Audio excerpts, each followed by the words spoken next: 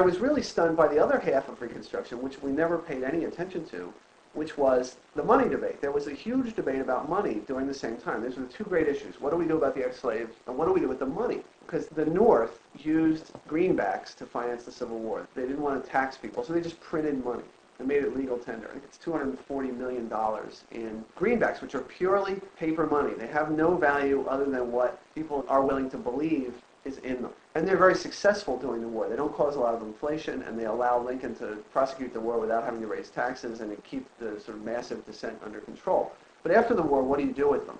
Well, it's an interesting question. One argument is you just get rid of the greenbacks. They're not real money. They don't have any real value. They're a lie. They're a fraud and a cheat. Burn them, some people would say. Contract them, and they call it contracting the currency. Bring them back in, burn them, destroy them, and go back to real money, which at the time was supposed to be gold. And the other argument is that we need more paper money. Money is just a social convenience. It's whatever we say it is, and we should get rid of gold. The document comes out of that debate. It comes out of this debate about the nature of money. And as I started to look at it, I got really fascinated by that question.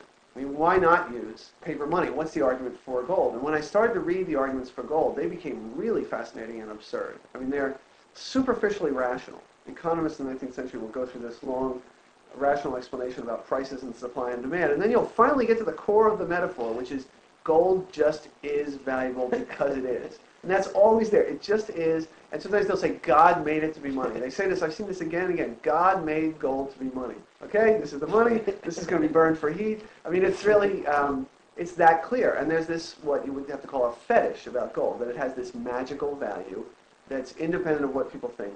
It just has this magical value. I got really interested in that question. So this Nast cartoon was produced as part of the attack on paper money. Nast was a really strong hard money guy, and he referred to paper money as the rag baby. That was his name for it. This paper money was often referred to as rag money. It was made of rags and old rags and trash, inflated paper trash, I'd say. This is part of an argument against paper money, and it's a really good expression of the gold standard position. It's a really strong expression of the gold standard position, and because Nast is good, it's pretty coherent.